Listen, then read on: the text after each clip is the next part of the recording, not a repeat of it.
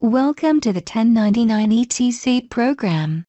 This tutorial covers e-filing the W-2 forms to Montana using e-file services.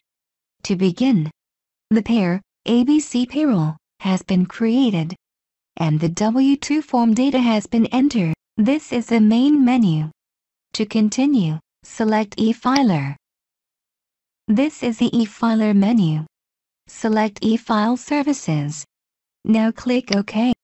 In order to use the e-file services, you will create an account with a user ID and password. The user ID can be up to 30 characters in length. The password must be at least 10 characters in length, and include one uppercase letter and one number. This information logs you into the third-party system, so that you can submit the information for processing.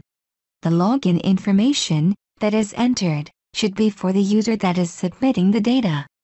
All fields in red are required, the others are optional. You can also elect to remember password, so that you will not be prompted to enter it during the e-filing process. The transmitter is the person that is submitting the file, not the company that is being submitted. Fill out all of the required fields and click Submit. In a few moments, you will receive a message that the account was created and/or updated successfully. If you receive an error, correct it and resubmit again. Click OK to continue. Once the account is set up, we are ready to e-file. Select Create New Batch. Here are the e-filing options. Select W-2 as the form. Next, select the services for this batch. Select e-file to state, and then Montana. Click OK. This is the transmitter screen. Filling it out is optional. Click OK. Next, check the pairs that are to be included in the e-file. Multiple pairs can be selected. For the tutorial, select ABC payroll. Click OK. This prompt will display for each pair.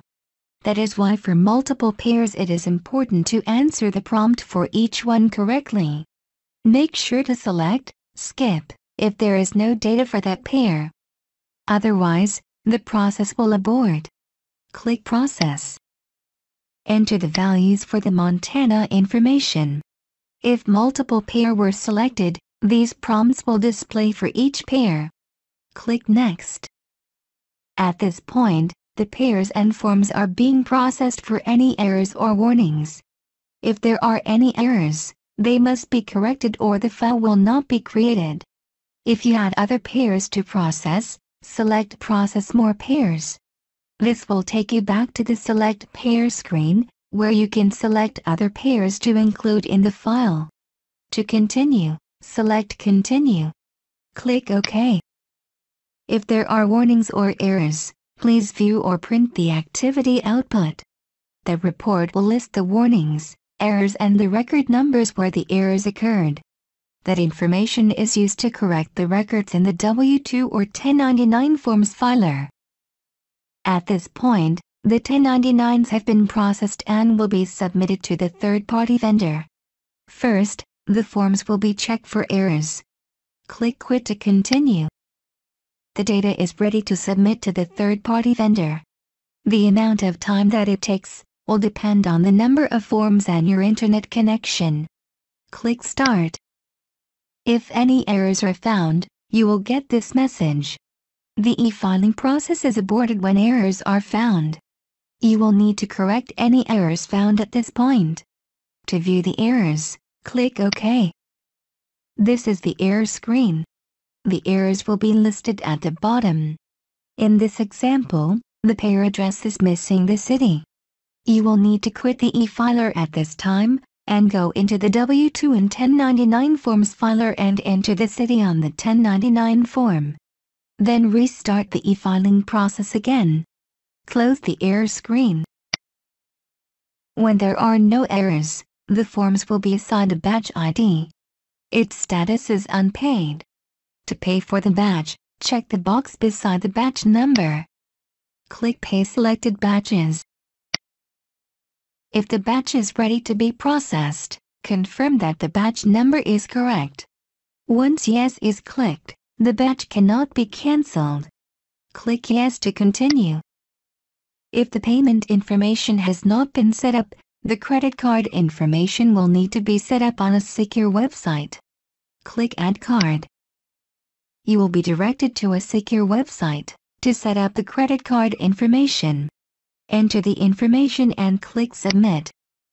Once the credit card information has been added, click OK. Select the credit card. If you have a prepaid account, select Prepaid Account and enter the account number. Click OK. At this point, the third-party vendor has received and accepted the payment information. Click OK. Once the payment is accepted, the status for the batch will become paid and the itemized status will now include invoice paid. The paid status indicates that the third-party vendor is processing the batch. There are several steps during the batch processing. The number of steps depends on the e-file service selected. Batch processing could be completed in a day, or may take several weeks to complete. In order to update the status of the batch, click on the batch ID. For e-filing to the state, after invoice paid, the next status is filing queued, and then filing complete. Filing complete indicates that the state has the batch. That is the state W-2 e-filing services process. For the purposes of this tutorial, the data, company and employee information is fictional and is used for demonstration purposes only.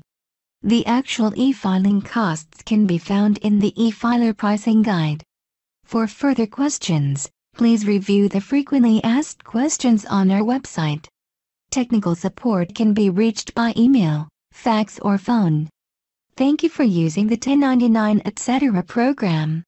Have a great day.